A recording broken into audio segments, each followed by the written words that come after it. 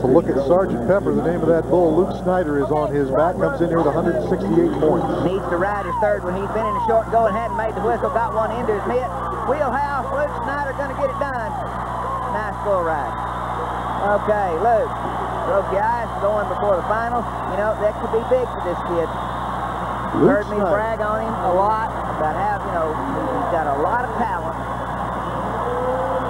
But he's got to mature, get that mental game going in the PBR like he had it in those other associations and in high school.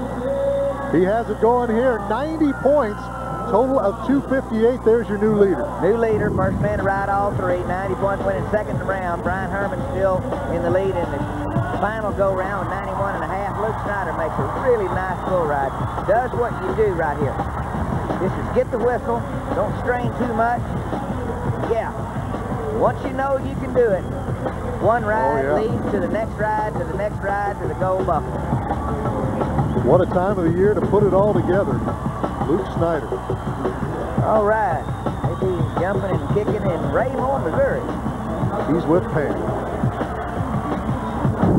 Dan, this is a birthday present for Luke Snyder. Happy birthday. Oh, thanks a lot. You know, that bull, he was supposed to be a good little bull, but I didn't come here and win second. I came to win first, and it's a great birthday present. My folks are going to be real happy, and thank God.